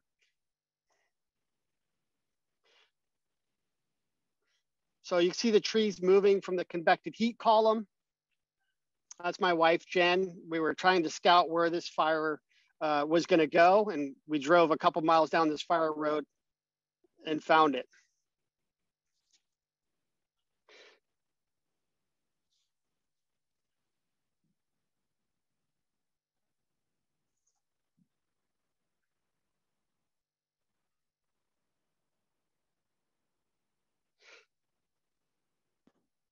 So this next video, it was a couple hours later, and this is when the fire impacted the top of above Lake Sonoma and a winery called Gustafson Winery. And kind of the key point here is you're going to have a really good visual representation of fire brands, embers, direct flame impingement, and radiant heat. But this winery received no damage because of the 0 to 5 foot zone where they instituted some of the things that April and Mimi and John have been talking about, their structural hardening. And so watch this video and you can see how extreme the fire behavior was, and their building did not receive any of the damage.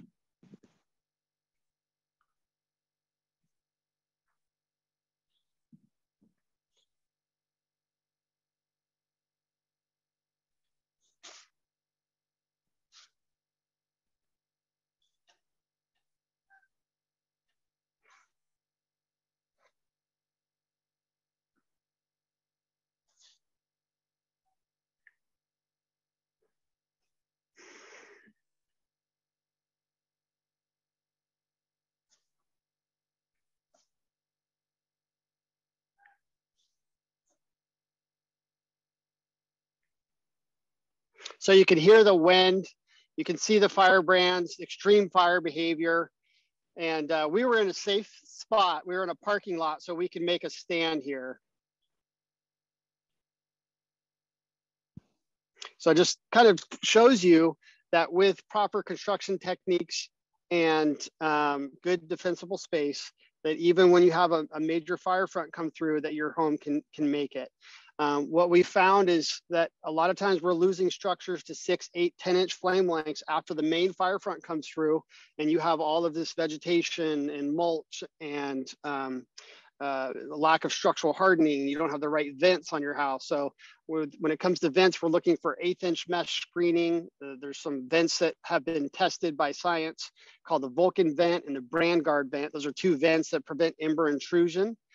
So like it was mentioned earlier, the 3 main reasons we lose structures is embers, direct flame impingement, and radiant heat.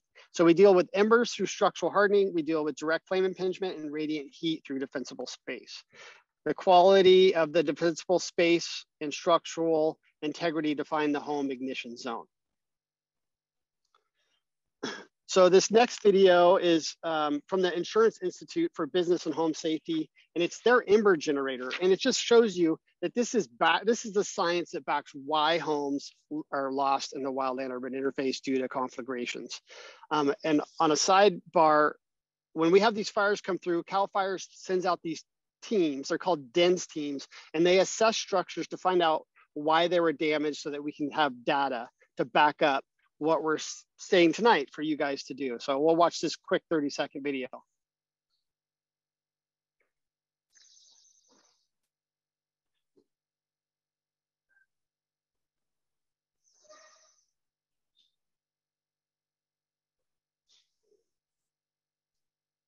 can see the 0 to 5 foot zone, obviously wood shake siding.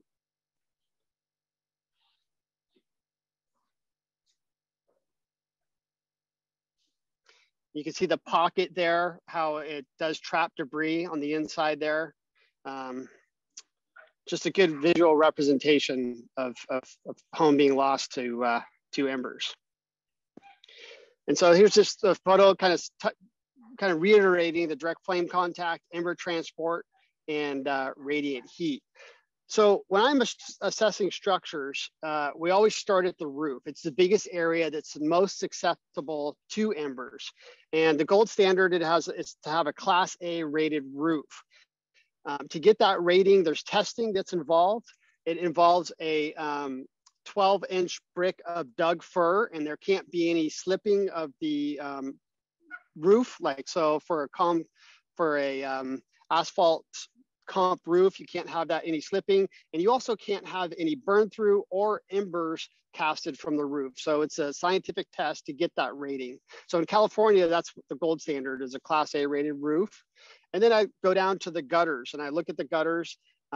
Usually we're recommending that you put non-combustible gutter guards in, but the main goal is that you have no material in there. Some of the wineries opt to just have a high maintenance schedule where they have guys up there and gals up there blowing the gutters out. That's not easy for everybody to do. So gutter guards are a good option. I want to reiterate the fact that everything requires maintenance. So even with gutter guards, it still requires maintenance. I'm in my backyard right now, and I can see some debris on top of my gutter guards. And then we're looking at the eaves and the soffits. And I'll have a better picture to kind of depict what boxed in means.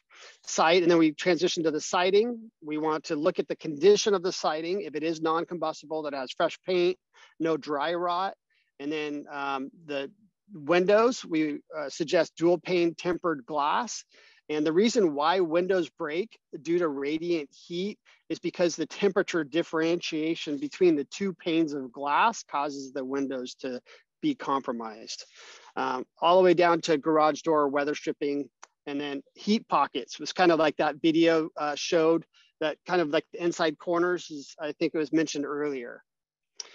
And so when we look at the roofs, there's simple and complex roofs. On the left here, you can see a simple hip roof, and it doesn't have a lot of areas for debris to be caught in the roof. Simple form versus the slide here down here, you have more complicated, you have the dormers. And so when you get debris that kind of gets up against the siding, that's when we start to have issues. So I'm gonna transition out of this here really quick, and I'm gonna show you guys a video that, before I do that, I'll show you this photo. This is a photo I took right when the glass fire started. This is the worst case scenario that firefighters have. This is an hour into the glass fire taken from Silverado Trail. And this is when the ladder fuels get up into the canopy and we have a running crown fire. So this is just a good depiction of extreme fire behavior. During these conditions, we can have fire spot up to 1 mile to 2 miles of itself. When I was fighting the Caldor fire up in Tahoe, we had a spot that was 4 miles. So I've never heard that or seen that before. So here's just a video that I created to just kind of help nail down some of the points that we're talking about. Think of your home as a submarine, right? Now, you don't want to have any holes inside of a submarine that allows water to enter. The same with embers. And that analogy was given to me from a friend of mine. And so can water enter our home? Can embers enter our home? And so when I do assessments, I use a drone. We check the aerial perspective. It's always interesting to see the fuel continuity from an aerial perspective. And then we come down to the roof. This is a very complex roof, obviously non-combustible siding, dual pane windows, but even tile roofs like this have a weakness. And I'm always looking for the weakness in the structure. And so usually the weakness here can be lack of gutter guards and debris in the gutters, but mainly bird stopping. This next slide, I think, is going to show what here, right here, the holes underneath there. If you don't have bird stopping here, that birds can get in there and make nests, and it's a perfect space for embers to come in and cause issues. Obviously, gutter people can't see. That's what's the benefit of having the drone, to kind of get up there and help residents and wineries see what the debris that's in their gutters. A lot of times in Sonoma County, we're blessed with beautiful sunshine. And so people have shade cloths attached to their structures. And this is flammable. We don't want to have this attached to our structures. Obviously, we want to remove all vegetation, want to have dual pane windows. And that it can be expensive. Thankfully, Sonoma County is starting to come out with some grants to help people with structural hardening. There's other better material than wood lattice to have in the 0 to 5 foot zone. And then also, it was mentioned earlier, gates. During the glass fire, I cut my fence off when I've evacuated my house 3 times, but I cut the fence off because it was combustible. Now it's all metal. We want to make sure we have no debris underneath decks and to have the grass mowed down. And this is all stuff that we want to do in the winter time. And so I kind of have a saying now, we fight fire in the wintertime. I'm tired of seeing destruction. I'm tired of having to call people saying that they've lost everything. And so that's why I have kind of transitioned to trying to help people harden their structures. But in the wintertime is when we really make a big difference. So let me transition back to our slides here.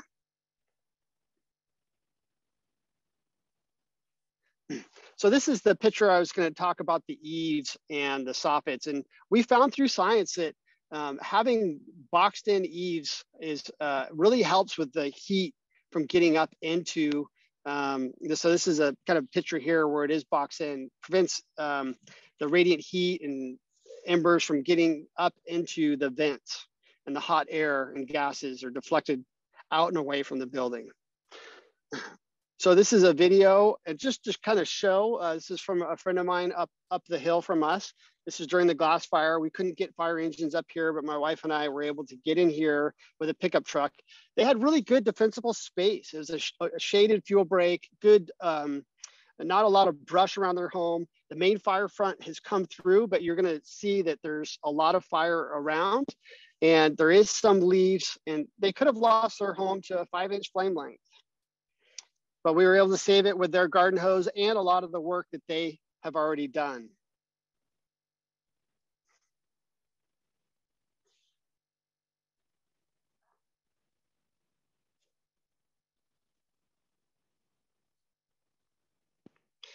And this last video is from Skyhawk during the glass fire, just showing ember casting, pretty dramatic ember cast and wind into the wildland urban interface.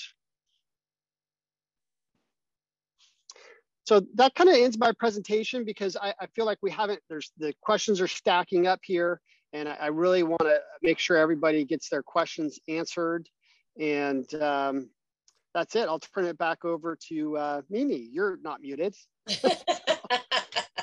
That was phenomenal, Jeff. And there's nothing like our firefighters' direct experience and videos from those events to really help inform what the reality is during the wildfire. So thank you for that. That was spectacular. Yeah, thank you. So we wanted to try to tackle some of the questions. I'm not sure if we're going to be able to get to all of them. We are wrapping by 7:30.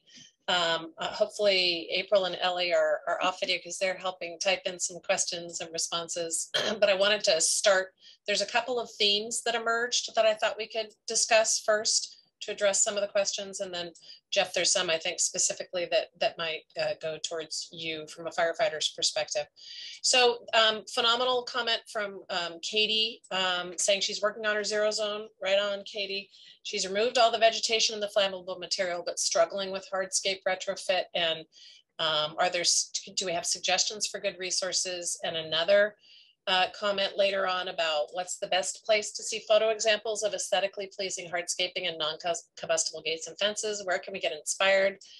That's something that we as a coalition have been actively discussing. We're actually in discussions with colleagues in Marin County, and we're starting up an initiative to work with a professional photographer to start capturing images for you all, so you can see ideas and generate ideas for implementing some of the things that we've been recommending in your home landscapes. Roberta, did you have a comment? Yeah, regarding that, a good way to be inspired with something like that is if you Google hardscape or pavers, And when you go to the top of your Google choices, select images.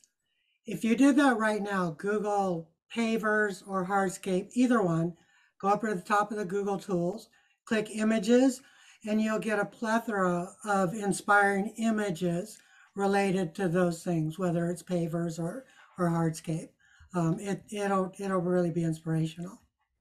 Awesome. Thank you for that, Robert. And I wanted to hit one other theme before I turn to some questions that that I think Jeff's most appropriate to answer. So one of the attendees says, I'm really confused. Mimi's saying scientific research supports no plants in 0 to 5. April showing some plants in that zone. What is the recommendation for the Mark West watershed specifically? And I want to say, and what I present is like your optimal best of all worlds. A lot of people are not going to find it acceptable to do absolutely no vegetation in the 0 to 5. There are, you do want to do your own risk assessment, and both John and I tried to speak to that. Are you in a very high fire severity zone? Are you directly abutting WUI? What is the fire history in your community or neighborhood? Are you on a slope? Given those, yeah, I'd be implementing 0 to 5 pretty religiously. That could look like gravel or concrete, or it could look like a low ground cover, like that Diamondia ground cover with flagstone stepping stones that April showed in one of her graphics. But you want to make sure what you're creating there is not creating a place for embers to be captured. So I don't know, Jeff, do you want to add on to that? Yeah, just really quickly. I want to touch base that we in the Mark West, 80% of us are not in the wildland urban interface. We're in the forest. The wildland urban interface is where you have a clear demarcation between the city and where the forest and trees come down, like Skyhawk down in the Rincon Valley area. We're in the forest here. And so I think maybe that you did a good job of kind of putting the thought process through there. It's like, what's the slope? What's the topography? Am I in a drainage? Do I have fire history? We all have fire history up here. So I tend to be more conservative. At the same time, I think April brings a fresh perspective to things that we can do to give us some liberty in that area. It all comes down to maintenance. It all comes down to selection. And I think if you were to follow Mimi or April's recommendations as far as not having it near vents, and if you have a non-combustible siting, then we might give and take a little bit. But yeah. There's just a little bit of I was just showing a little bit of opportunity, because people have a hard time with just 0 to 5 being nothing green, and so there's a few things you could add. So Jeff, can we turn to some that I think are more specific to you from your firefighting experience? So Brad Stewart asked, can you talk about established redwoods 30 feet from the house? Yes, limit them up, but how do they perform in a wind-driven canopy fire?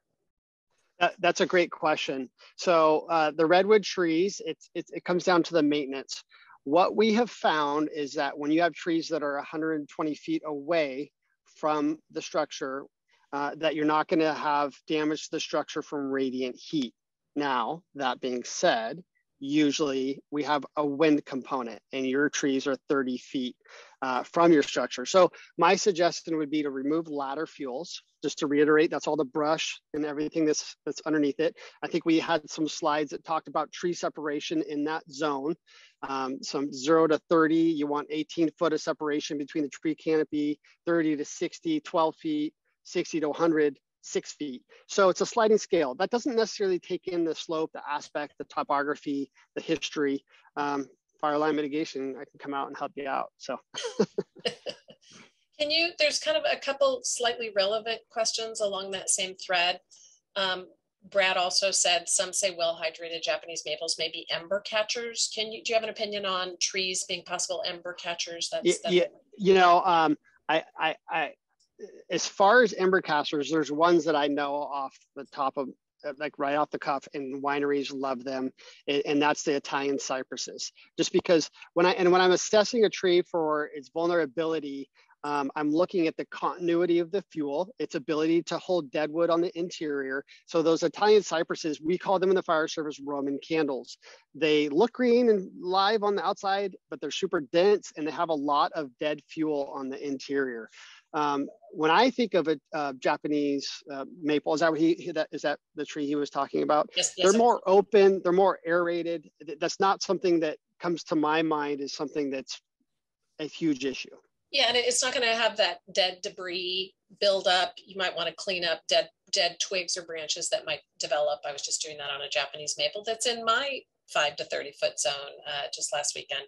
But if it's well hydrated, well maintained, it should be less of a threat. There's another question I'm hoping the whole panel can speak to, April, Ellie, John, and Jeff as well. Peggy asked about oaks. Her resident scrub jay is planting oak seedlings all over her yard. She's got 2 12-foot oaks on the property, and the 12-footers are 6 feet apart from each other and about 10 feet from the home. Is it her job to decide which of these survive, or do I let it all go on its own way? Jeff, do you want to weigh in that in April and Ellie? I'll let you guys go if you want me. So the specific questions about the oak sucklings, is that what I understand? Yeah, I mean, I feel like, Ellie, do you want to start with that? Or I feel like I could speak to it too. Well, our team debates this subject all the time about, clusters of trees. I know, and I think perhaps this is maybe one area that we the reason we debate is that we have different ideas about it. Now, if 10 feet from your home, 2 oaks that are young oaks that are 6 feet apart, you may want to be the executioner and remove one of them. On the other hand, you could think of them, if they're 6 feet apart, as being kind of like one tree. And you could, prune it up and just take really good care of it. On the other hand, they can, one can overtop the other and shade it out and then make it unhealthy. And that in that case, you would want to remove it. So, it might be a good idea to pick the one that looks the strongest and healthiest and remove the other one, because later on it will be more expensive and maybe more difficult to remove. I think having 1 or possibly 2 10 feet from the house doesn't have to be a problem, as long as you take really good care of the trees, and as they get older, make sure you remove the debris that falls. And I have 2 oaks that are 6 feet apart. No, they're 10 feet apart. I'm looking at them right now, but they are like 3 feet from my barn. And I took a really long time, and now I waited too long, and the one that's this weaker is going to have to go. So anybody else? Yeah, I would say that you're committing to the ongoing maintenance. As John said, oaks are one of like a keystone species, incredibly important for habitat support. You just have to know that you're supporting that, but also stepping up for the maintenance that's going to be required on an ongoing basis for any debris that drops. My quick perspective would be this: on my sort of normal residential community lot, we don't actually have any oak trees, but every winter, I think hundreds of oak seedlings come up from plantings from jays and squirrels and so forth from neighbors' trees. There's absolutely no way we could allow all of that. In fact, we don't really have room for an oak tree. But if I decided that that one was appropriate, no doubt there would be a seedling in the right place within a year or two, and I would so I need to play the role of decision maker in that case and choose, if any and which oak seedlings would remain. And just to add to John saying what I said, if you do remove one of them that is perhaps less robust, you would potentially be offering those resources to the other tree, which then might actually become even stronger over time. They do. I mean, they get big. I don't know what species of oak it is, but those are all things to think about. Can we turn, Jeff, there's some specific questions I want to make sure that we have you address. Chris Peterson asks if you have a pool or pond, a fire pump, fittings, and fire retardant like thermogel or barricade, will firefighters use it? Yes. That was an easy answer. Yeah. So what I recommend to people during my assessments. We also teach people on what to do during red flag warnings, evacuation warnings, and evacuation orders. And like I said earlier, sometimes people stay behind. Usually we don't advise that, but usually with wineries that have good defensible space, parking lots, they're safe. And so we can't expect to always get an engine, but when you have those types of resources, it's good to pull them out and actually see if you can get a draft, put it into your pool, into your pond, and run some drills, because when the fire's coming down, that's not the time to make sure that it has fuel and that it starts. Okay, and another one, from Katie, can you talk more about radiant heat ignition? My Wui home is in a subdivision. Oh, sure. Ellie? I just wanted to, there was a question about coyote brush, and we only have like 3 or 4 more minutes, and Sure. I'll let you decide, but I didn't. Nope, I was going to go there next, but go for it. That opportunity. So I just addressed that like right directly, but you should talk about coyote brush. Yeah, that'd be great. Well, just like any plant that has a bad name, manzanita is another one. In general, and I've been following the Fire Safe Marin, which has a very thorough website about, and they actually have the list of problem plants, and coyote brush does show up on the list of problem plants, and they say it takes a lot of maintenance, and just like many of the plants we're describing, the herbaceous perennials, it would need to be cut back. I have ground cover coyote brush, and I cut it back every 2 or 3 years to keep it fresh. And that's true of just about any plant that you're going to have in your garden. Coyote brush is a tremendous plant for insects and biodiversity. That we recommend, you have to maintain it. What I will say, and I've told Roberta McIntyre this many times, is that what you need to do for maintenance in a native garden is a lot less than what you have to do for maintenance on your lawn. You don't have to go out once a week and mow it or irrigate it. Once or twice a year, you need to clean it up. That's what I have to say about coyote brush. Thank you, Ellie. And then Jeff, did you see the question from Katie about? I did. I just sent her my phone number, and so she could get a hold of me. But basically, really quick, that's a tough scenario. So she's in more of a subdivision. She's concerned about the radiant heat from a homeowner that does not maintain their home. So what I usually say in this scenario is control what you can, and that's your property. So do everything you can within your property. A lot of times we'll have transition from one home to another because of wooden fences and debris. A lot of times, I'm not saying this, Katie, this is your scenario, but a lot of times people are pointing at their neighbors and they got gutters full of debris. So shore up your property, do what you can. And then, sometimes you can't talk to neighbors just because of the dynamic that it is. But that's always a question that I get, and it's a tough scenario. 35 feet away is not 5 feet. So that's better than, a subdivision down in Coffee Park. I hope that answers your question. That was a really phenomenal note to end on. Thank you, Jeff. And the cats question about birds and cats. Oh, I was just typing that, but because I know it's almost time. Yeah, cats are the greatest cause of bird mortality. And in the United States, and I have a cat. I let her outside for an hour or so a day. I monitor her because she's very fast. I have caused her to release birds. I never had cats until a friend of mine gave me a cat, and I have friends who are major bird enthusiasts, and they let their cats go out for a couple of hours in the evening, but most people will tell you just keep your cats inside. Don't get them used to being outside, because then they'll want to be outside all the time, but they'll be perfectly happy inside. And my cat is supposed to be a gopher and mole cat, but so when she started catching birds, I changed her role. So that's my cat comes traipsing. That's That's awesome. well done. He wants to Aaron, end the workshop with his tail. Aaron, Jeff, So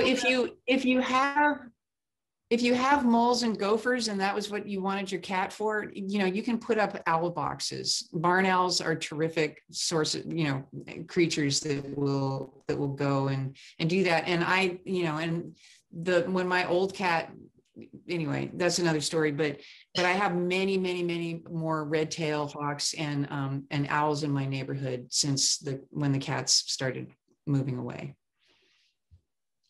Aaron or Jeff, do you want to close this out? We're at time at 7:30. Any parting comments? Yeah. Go ahead. I just say really quickly, when we come in as firefighters, there's I'm going to have some part with some harsh words that we say, just because we're risking our lives when we're coming in. And there's a saying that I teach our younger recruits, and it's, if you don't care, I don't care. And it's not the time for me to be doing general maintenance when the fire front's coming through. A lot of times during these conflagrations, we're just trying to make sure people are out of their homes. So stay tuned into Nixle, stay tuned into the weather, do the small things, take care of your neighbors, fight fire in the winter by instituting these design practices. And that's all I have to say. All right, well, as on behalf of the land. I love that, fight fire in the winter. Yeah, that's a great one. Thank you all for joining us. So sorry for the timing snafu, miscommunication. We really appreciate you guys hanging in with us. Hope it was of value. You'll see an email follow up with us with a recording and a copy of the slides, and hope you'll participate in a survey that'll come out in a couple of weeks so we can know how to improve, and really appreciate all your time and attention, and hope there was some value for you in tonight's session. Thank you for your time. Good night. Thanks Thanks, so much, everybody. everybody. Bye. Have a good night.